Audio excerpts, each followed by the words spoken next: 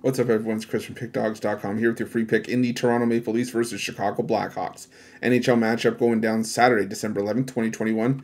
Before we get to that free pick, gotta let you guys know, PickDogs.com, we're doing it bigger and better than anyone else. We've got more free pick videos on our site than you'll find anywhere else on YouTube, so make sure you're subscribed and also take advantage of our free sportsbook bonus offer, the link in the description of this video below. Because like I always say, who doesn't love getting free bets and free money? And a lot of times having that extra sportsbook in your back pocket, that extra tool on your belt, can often make the difference between winning your bet and crumpling up the ticket and throwing it in the trash. So definitely take advantage of that offer. Like I said, the link is in the description of this video below. But let's get to this one between the Toronto Maple Leafs and the Chicago Blackhawks. And Toronto had a chance to really make a statement in the Atlantic Division. They fell short 5-3 against the Tampa Bay Lightning.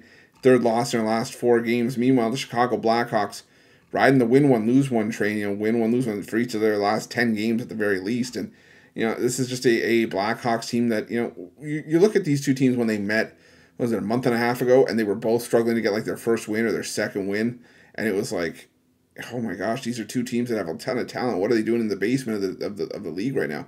Well, Toronto has risen. Chicago slowly getting there, but still not out of the woods just yet. But I think that this is just a bad matchup for Chicago, in my opinion. I'm call it a homer pick, call it whatever you want. But, the Blackhawks just struggling with consistency. And, when we see them take the ice on the road, it's been tough to watch sometimes. And, I think Chicago, they will get their fair share down the road. But right now, Toronto, I think, is a little bit salty after letting that opportunity against Tampa Bay slip away. And I think Toronto comes out with a renewed effort here. I think we see an inspired effort from the Toronto Maple Leafs. And as such, I'm going to take the Toronto Maple Leafs on the puck line here. I'm not laying minus 230 with anybody anytime soon, even if it is the Maple Leafs. I think Toronto on the puck line minus 1.5.